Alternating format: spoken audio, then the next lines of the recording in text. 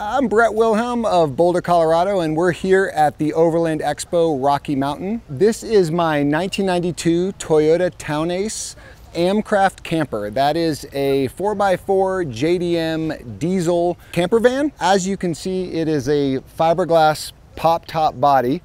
Jdm was a little bit like Winnebago of Japan. They would get the Toyota platforms from the factory and then outfit them with this fiberglass back, which adds a little bit of width to the body and has a ton of features packed inside, in addition to being a pop top so it can sleep a handful of people. Yeah, so it is proper four-wheel drive. It has a low transfer case and front locking hubs for calling up some technical terrain. I don't push it too hard, but it is nice to be able to get off the beaten path and get to some really beautiful camp spots. Also with the small wheelbase, it's really nice to kind of like tuck in between trees and get up some tighter turns. One of the things I really love about it is the Japanese use of space. I can sleep two down below. The whole bottom area converts into almost like a queen size bed. And then you can sleep two people upstairs somewhat comfortably, a little bit like a tent size.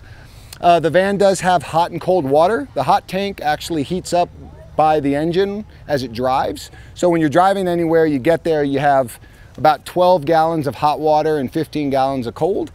And then it has a three-way propane fridge.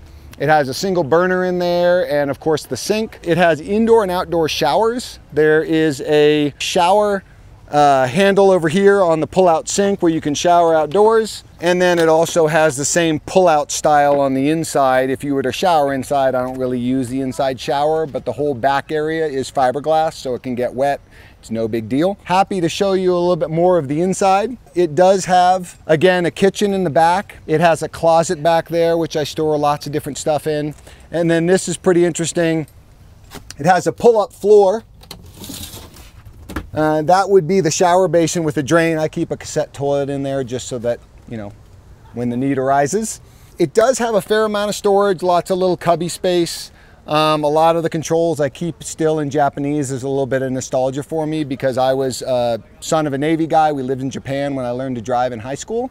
So that was one of the reasons that I was attracted to kind of a JDM platform when it was time for me to get a van. But I've made good use of Google Translate as I've learned to translate all the different switches in there.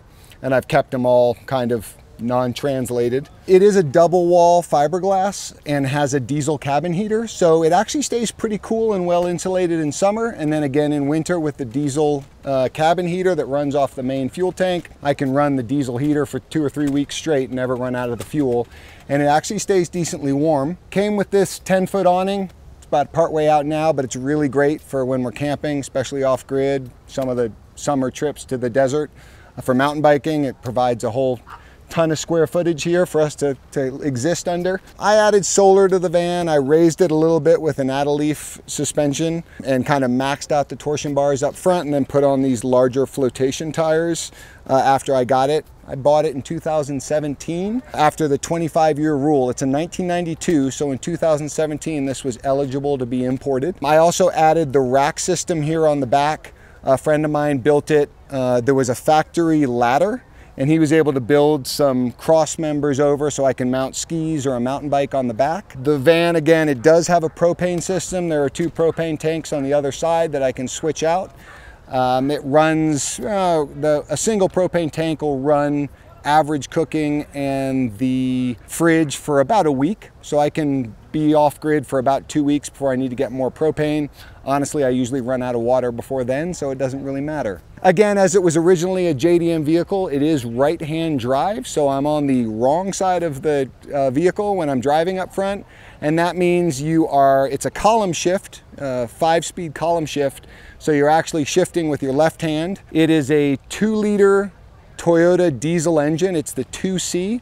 Not particularly powerful. It certainly maxes out at about 65 miles an hour on flat ground and much slower going uphill at altitude. But it's really fuel efficient, so it's great for kicking around. You know, I can drive across the West and burn barely anything on fuel. But yeah, I guess that's it.